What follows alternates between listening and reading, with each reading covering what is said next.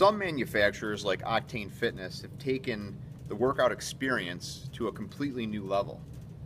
The nice thing about this is you're actually utilizing something that you already have in your home, like your iPad, as your console. What you can do on here is you can choose to do things where it's getting you more engaged. Rather than just staying on the elliptical, you can get off the elliptical and do performance workouts. So on here, I'm going to pick something called Tone Up. And then from Tone Up, I am going to do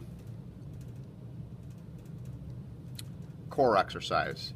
On my core exercises, it's going to go through and show me videos as I'm working out to have me get off the machine and do certain strength exercises. You can view all those down here by looking at the different things there are to do. So you set your time. I'm going to work out for 20 minutes. I'm going to keep it as a level 1. It's going to ask you how much time do you want to do of cardio, and then how much time do you want to spend doing strength. So to make this a real quick demonstration, I'm going to do 30 seconds of cardio, and then I'm going to do 30 seconds of strength.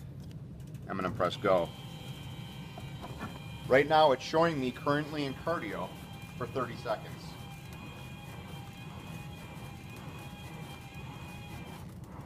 And then it's showing me what it wants me to do as soon as my cardio session is over in 20 seconds, and there it's counting down.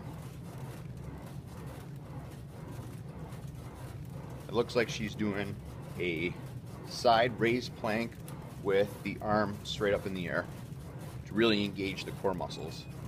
So it's indicating to me strength in 3, 2, 1, and now I'll get off and I will do this exercise for 30 seconds.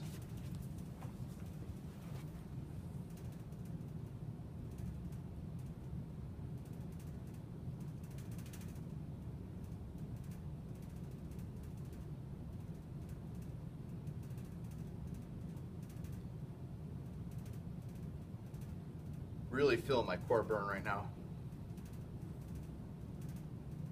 And if I look up at the console, you can see it's starting to blink red. It's indicating to me to get back on the machine and my cardio starts again. So now I hop back on and I get back to cardio. A great way to do interval training and a great way to really get out of breath and to burn calories more efficiently.